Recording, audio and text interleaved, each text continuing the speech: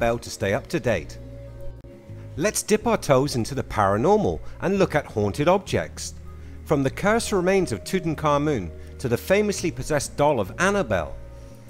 We have heard all the stories of inanimate objects carrying a spirit or bad energy. In this video we're going to look and see if science may hold the answer. So I guess we should first ask what type of things are said to be haunted. Well, here are some of the items that people claim to have shown ghostly qualities. The painting known as the Crying Boy. During 1950s this painting was particularly popular. The price of these pictures made them affordable pieces of art for many. The Crying Boy was one such painting and was purchased by those looking to add a little somber decoration, but it became famous for a whole different reason. This picture was often discovered in homes that had become the scene of tragedy, fires and floods occurring at these properties, leading to everything being destroyed. This painting is the claimed cause of these events, and all copies of the painting are said to be haunted or cursed. Go check your garage or attic, you don't want to find this painting stashed away. If this seems a little vague, how about a dress? Anne Baker's wedding dress to be exact. Anna Baker is said to have purchased this garment for her wedding. This wedding never took place. Anna went on living as a spinster until her death in 1914. The dress was then shown at the Baker Mansion Museum. People at the museum started noticing strange goings on with the dress. They claimed to have seen the dress dancing, moving all on its own. Let's have one more object for the doubters out there. We all know Annabelle. She has been featured in many movies, and the Warrens made her probably the most famous haunted doll on the planet. But there are others. Here is Robert. Robert Eugene Otto was gifted a doll when he was 4 years old. The story which is told claims the doll looked unusually human, dressed in a sailor suit and carrying its own stuffed lion. The doll was named Robert, and from this moment on weird events began plaguing the family home. The boy's parents claimed that they would hear Jean giggling with someone, and that they could hear an unknown person with a deep voice in the closed bedroom.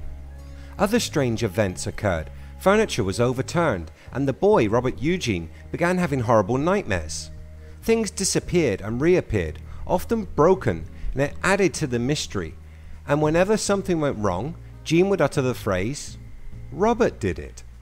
So these three inanimate objects are said to hold some kind of consciousness or energy. If we are skeptical, we could say these odd occurrences are in the minds of those viewing the objects, but there could be more to it. Prominent thinkers throughout history, such as Plato, say it's possible. There is even a name for this theory: panpsychism. Theoretical physicist Henry P. Stapp wrote in a paper about the interaction of mind and matter. The idea that the thermostat that regulates the temperature in your house is even vaguely aware of what is going on certainly goes against common sense.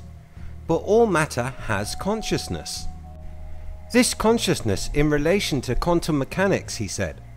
The act of observation, an act of human consciousness, has been shown to influence the physical reality of experiment results. David Chalmers, a cognitive scientist and philosopher, goes one step further. His idea is that it is possible that consciousness is a fundamental building block of physics, and it exists in all things, from human beings down to photons. He spoke on panpsychism, saying, "Although the idea seems counterintuitive to us, it's much less counterintuitive to people from different cultures, where the human mind is seen as much more continuous with nature. Physics is curiously abstract. It describes the structures of reality using a bunch of equations, but it doesn't tell us about the reality that underlies it." He also quoted a question posed by Stephen Hawking. What puts fire into the equations? Maybe it's consciousness that puts fire into the equations, Chalmers said. In some Native American traditions, rocks are said to possess a consciousness and may even be given a name. And Eastern spiritual thought says a soul can reincarnate not only as a human being, but also as a plant, animal, or even an inanimate object such as a rock. Stepping away from religion and back to science, Cleve Baxter experimented during the 1960s, and his results supported the idea that plants may have consciousness, but also show that eggs and yogurt could also react to things. His findings are laid out in a book penned by Lynn McTaggart. She wrote, "The intention experiment. The live bacteria in the yogurt displayed a reaction to the death of other types of bacteria, and yogurt even evidenced a desire to be fed with more of its own beneficial bacteria. Eggs registered a cry of alarm and then resignation when one of their number was dropped into boiling water. Baxter even demonstrated that bodily fluids registered reactions mirroring the emotional state of their hosts. So objects may be able to show reaction, that reaction be measured, possibly as consciousness. Chalmers claims that we should look beyond the brain, and when we do, we may find consciousness in surprising places. So are these haunted objects merely showing signs of awareness? And in our rush to explain these bizarre events, we have given them paranormal powers? I will let you decide. I would love to know what you think. Please leave your thoughts in the comments below. Show your inanimate mouse some love and click on that like button, maybe even a subscribe. Thanks for watching. Till next time.